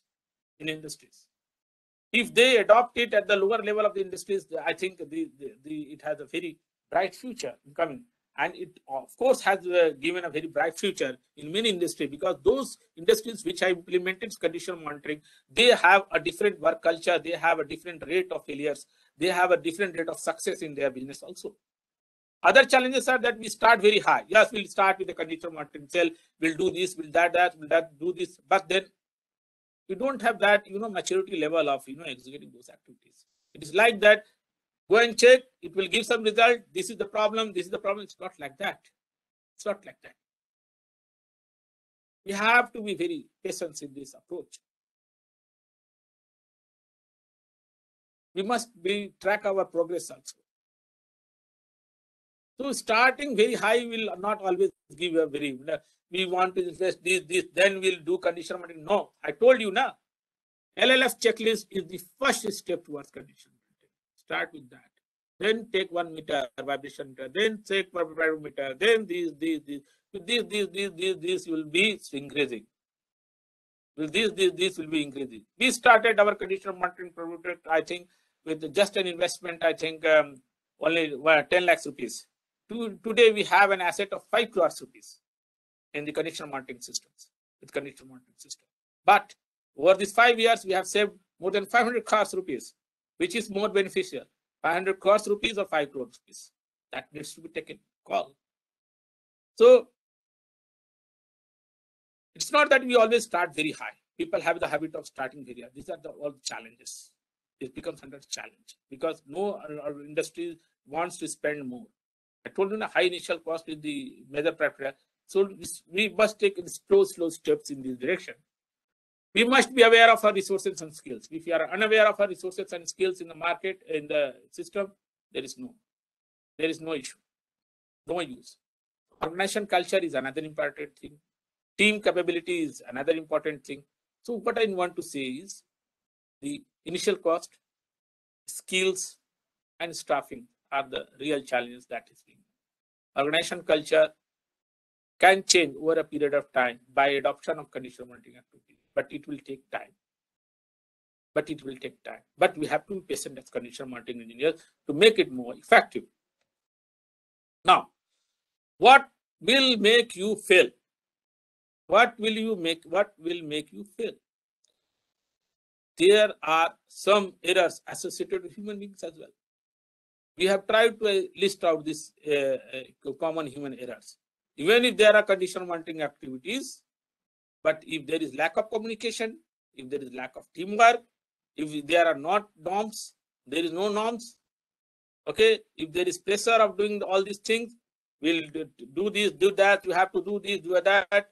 If there is some kind of pressure, if there is some kind of complacency, there is lack of knowledge or awareness, where there is lack of resources, distractions, and all this fatigue and stress, all these 12 human errors may impact your conditional monitoring efforts, because they are all, accelerators, enablers of failures associated with machines. They all lead to failure to machines. If there are failure to machines, equipment reliability is poor. If equipment reliability is poor, then condition monitoring, whatsoever you are doing in condition monitoring, has no value. So I was talking about how to create SOPs and SMPs for mistake proofing. So we must create SOPs and SMPs based on the condition monitoring results for, okay. So based on the condition monitoring effect, so that there should not be errors. There should not be errors. Now, a machine, what I said to you, machine fails because their functional parts fail. Their functional parts fail. A cycle has a functional part, its wheel is a functional part. Its chain is a functional part. Okay. If it fails, will not ride on the cycle. But if the handle, gloves, the grips fail, even though you can ride it, no issue. So for a failure of a machine, its functional parts must fail. Then only it is called a functional failure. It's not reliable. Results are, and generally a machine parts fails with following any of these following 6 reasons. One is natural deterioration. Second is forced deterioration. Forced deterioration means we know the system is degrading and we are allowing it to degrade because of some compulsion. Because of some compulsion. Then it is forced deterioration. And it is not controllable. Because you want to control it, but you are not allowed to control it. That is a forced compulsion, and you are allowing the system to fail. That is the forced deterioration. This is not controlled. Natural deterioration can be controlled to some extent. By following precision alignment, proactive measures, we can control this to some extent, but not. Shortcomings in plant maintenance, task list frequencies. There is problem with the, if there is, I told you, we should focus, review our maintenance activities, preventive maintenance activities. Okay.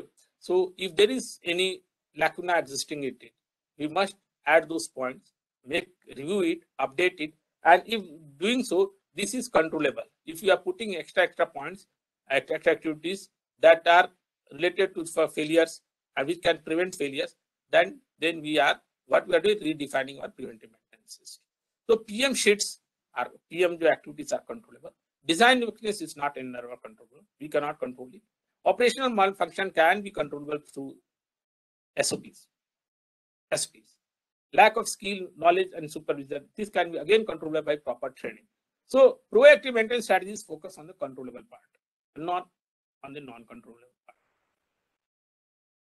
Here, when I tell you the equipment reliability or asset reliability is a function of many activities in series. So here we can say for machine to perform, there are 6 more steps trailing behind. One is asset received.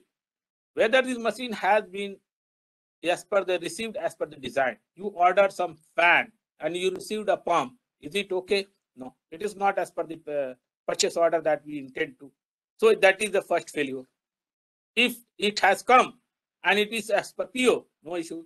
Then if we are handling that fan, motor or pump, and during handling it is damaged, well, it will going to perform? No, again, if it is damaged. During storage, if you are finding problem, if it gets deteriorated or it has exceeded its shelf life, then that component becomes, of non-use. So reliability will not be there. If we are not following installation procedures, if we are not using in right application, then again it is a failure. If operation people are not following the standard operating procedures, they are tending the machines to trip, fail multiple times, then we cannot help on the reliability part. 6th part comes the maintenance strategies. If you do not have the preventive maintenance inspection sheets in place, nothing could be done. Nothing could be done. So our role will come at this point of time, maintenance strategies, where we are doing condition monitoring activities and asking them to do this, that, condition-based maintenance at this point of time. So we are doing we are at the 6th level. And before that, there are 5 levels. So, and they have a high impact on my performance of the machines. Equipment reliability. So equipment reliability is a multiplying factor of R1, R2, R3, R4, R5, and R6. All these points. If any of these points fails, then my reliability becomes 0. 0. See, it becomes 0. So if I do all the activities here and fail on these, then my whole effort of 5 these activities will become 0. See, it is the costliest affair. The lastest or the last step that where we are able to detect the problem, then it becomes very costly. Either if and here also we are getting 0, whether we are not following any of the norm, then also getting 0, or we are missing on any one of the points, we are getting 0. So we have to do all the 6. Do all or do none. Do all or do none.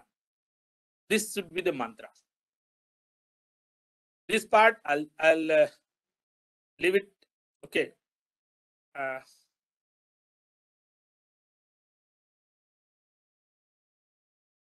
Okay. So what I want to say is, going back the steps in the equipment reliability part, there are many steps that has to be followed. It is not only the condition monitoring people that they are solely responsible for reliability. They are in the detection part. The 5 steps and the 6 steps, total 6 steps. What are the anomalies associated? What are the problems associated with any of the things will get highlighted when we do the condition monitoring. So here the data analytics plays an important role. In today's scenario, we are trying to do digitalization of condition monitoring activities so that data can be better managed and decision could be data driven. Okay, so in data analytics and condition monitoring, what we are focusing at the moment is we should be looking at the right sample data, and the data display must have some kind of logics for quick understanding, and data analysis must be done with some reference and relative analysis, and all these things. Data analytics part, has a financial model. It must have a financial. It has a financial impact, and it must satisfy our financial model of accepting this technology. Say, for example, this is the general drive arrangement of a crane. What we have found that there are so many bearings associated. We have this motor 1, 2, 3, 4. So there are 8 bearings associated with this motor. Gearbox 1, gearbox 2. There are 12 bearings associated with this. So 8 and 12, 20. And we have 2 bearings here. Idler pillion gearing.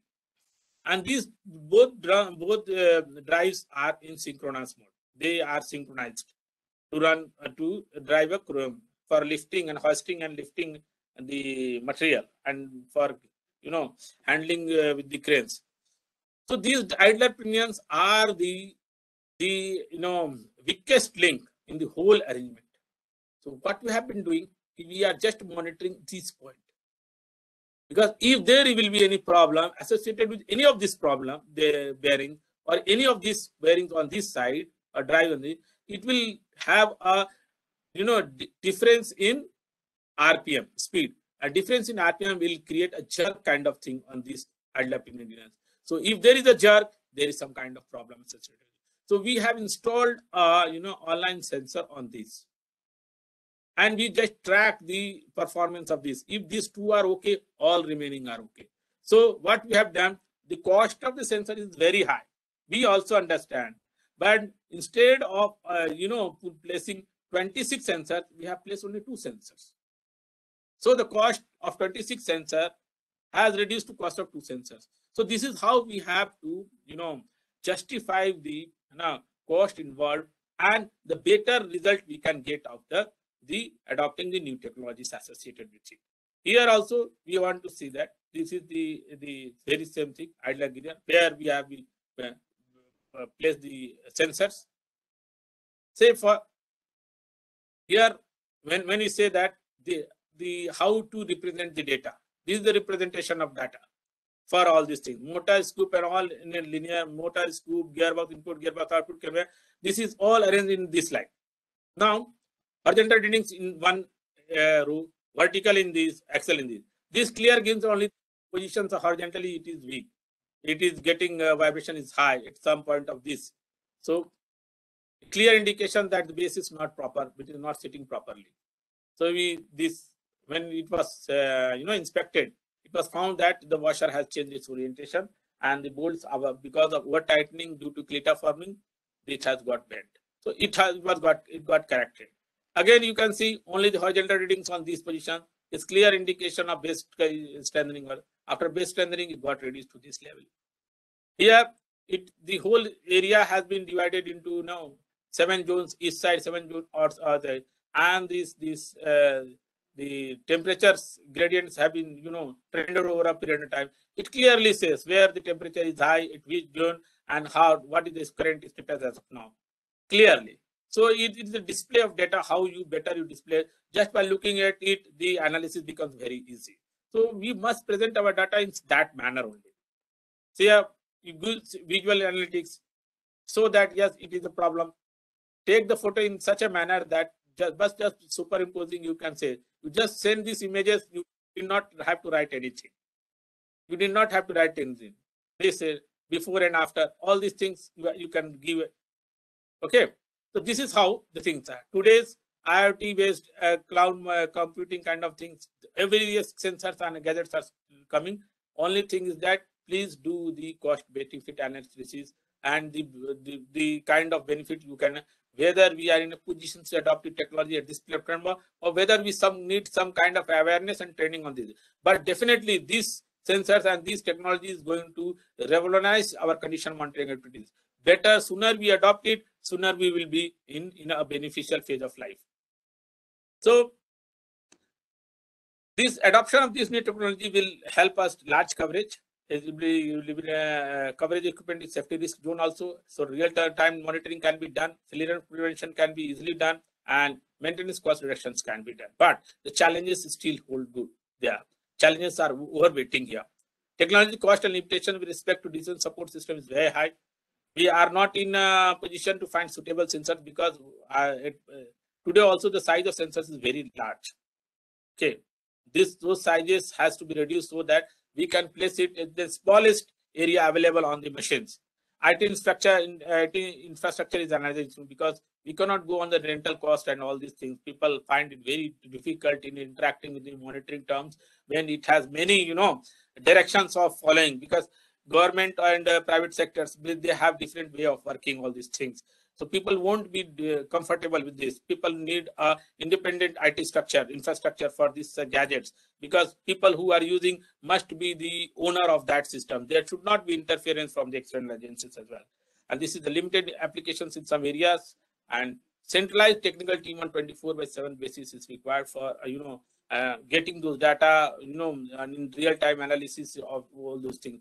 So this requires an infrastructure, the large infrastructures to, as of now, it will become, talk of the day when it after some time. But then today it is a little bit costly in terms of that and the coverage and the cost. So this is all the limitations that with the technologies that we have been facing at the moment. Here, I wanted to reflect you or make you sail through some of the practical issues in condition monitoring, and how better we can do condition monitoring to give the profitability to any organization. As of now, one concept can be added to this, that is FMEA and RPM, that is failure mode effect analysis and risk priority number. At this point of time, I am working on it and trying to explore how better we can employ this FMEA and RPN in equipment and with process, and also in planning, so that this is a very good tool. I have done, I think, more than 32, 33 FMES at the moment, and I was thrilled to get the result out of it. It is able to identify the critical spares. It is able to decide your preventive action plans, risk mitigation plans. It is able to decide your it can review your preventive maintenance and all the methods with the resource planning part also. So next, wherever I'll get a chance to speak at such kind of forums, I'll pick those FME and RPN calculation kind of thing, and that becomes an integral part to associated with the condition monitoring. This is all I have to share with my with all of you. They are all the senior members over here. I appreciate their presence hearing this whole session, and I really appreciate and thank Sidra Madam for her efforts, for her team's effort in making this possible in this COVID era also. Thank you, ma'am, and thank you, the audience. Any questions, I will try to be happy to answer all those questions.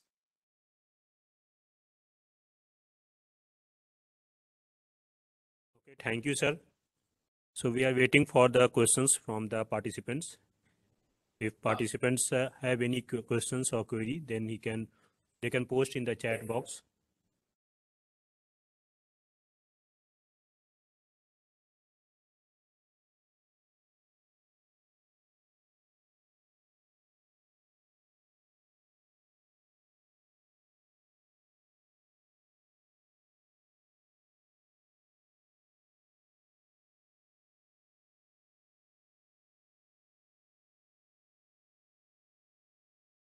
So meanwhile, sir, I have one question.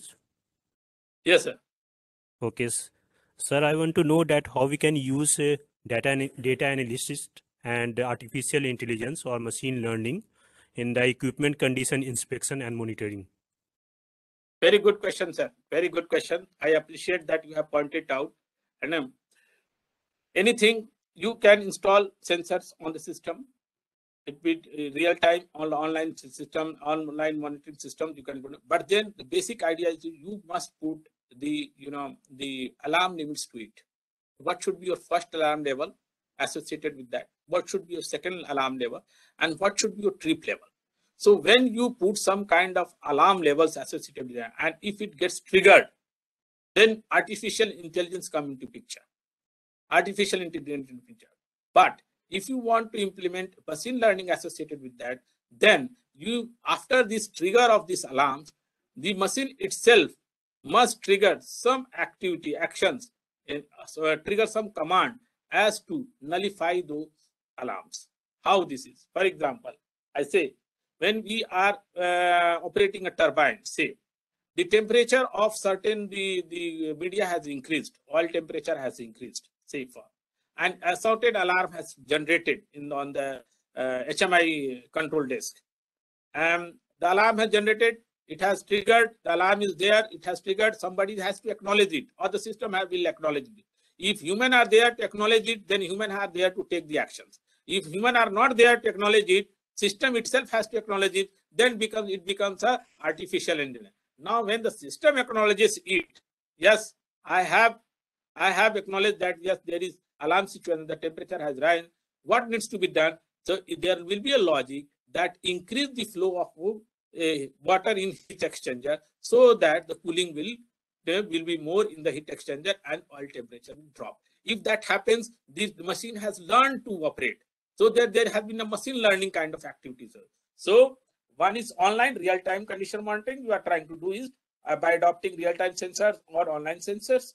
One is by putting some thresholds or some kind of alarms you are putting into the artificial intelligence kind of thing. Yes, this is low alarm, medium alarm, or high alarm, and then tripping alarms. Or by triggering some kind of commands to the system to acknowledge those commands, alarms, and then taking corrective actions in through system itself, then comes your machine learning process. So this is a kind of intellectual kind of creating a intellectual brain in the machine itself. It is a kind of robotic action. So when we talk about the industrial Internet of Things and artificial and the machine learning, it's a combination of whole things where you have a problem detection, somebody triggers it, artificial intelligence, and somebody takes the corrective actions out of the command, then it becomes a machine learning kind of thing. This is how the system works, and that requires ample cost associated with it. So at present, people are not using it. When we are operating turbines, larger turbines, people are not using it at the moment. Maybe time will come then when it become cheaper and more handy to use it. Am I clear, Dr. Riaz? Yes, sir. Thank you, sir. Sir, so I think that it will enhance the equipment reliability by the implement of this AI and machine learning. Right, sir. Right. That will be going to be a game changer in the coming days. Yes. So what about the cost? Whether the implement of this will increase the cost to the large extent or not?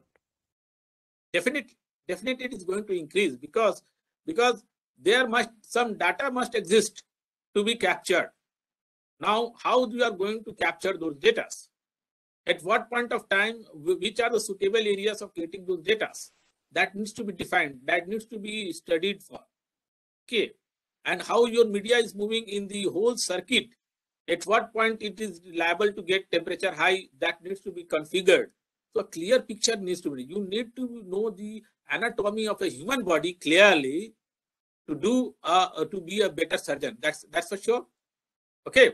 Yes. So if you want to be a better surgeon or a successful surgeon kind of thing, you must understand the anatomy of that system. Anatomy of the where by puncturing what organs you are going to access it, and what in the whole system is going to affect the health of that system.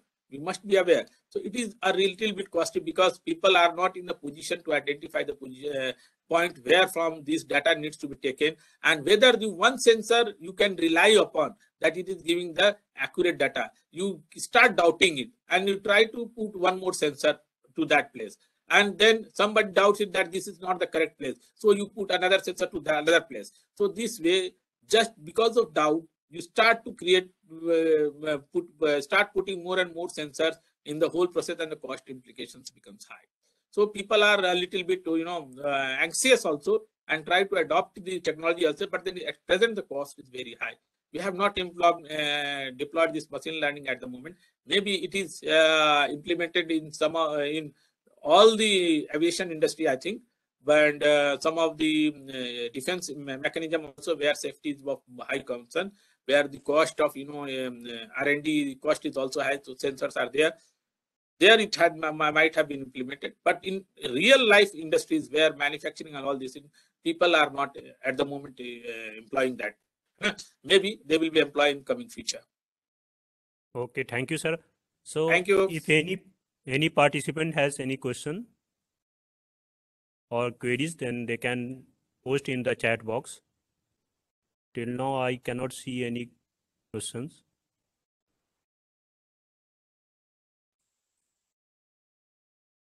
Okay. Okay, so there is no more questions.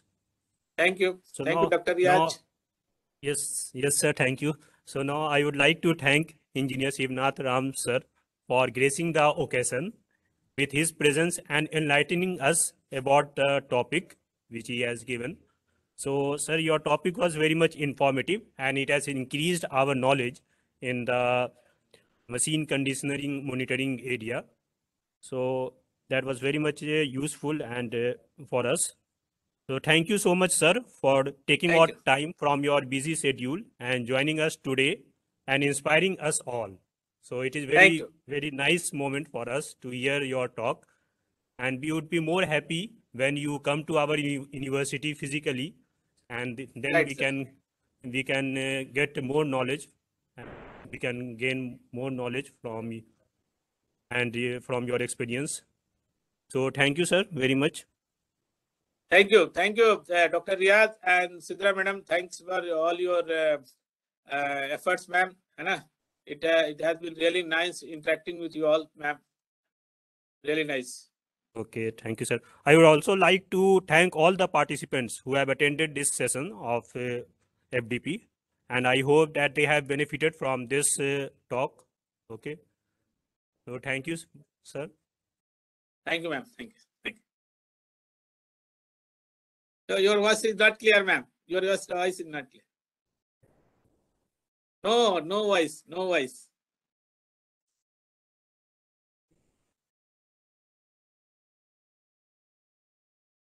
No voice. Your voice is not there, ma'am. Some issues have taken place.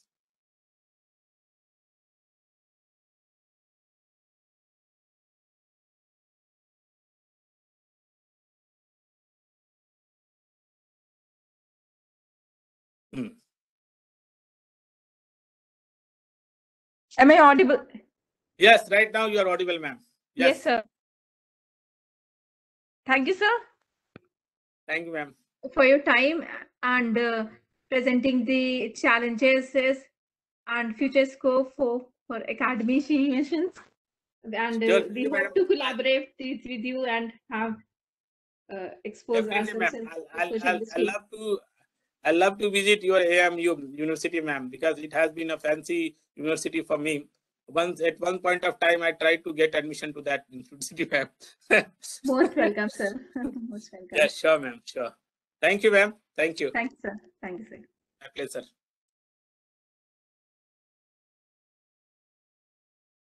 System.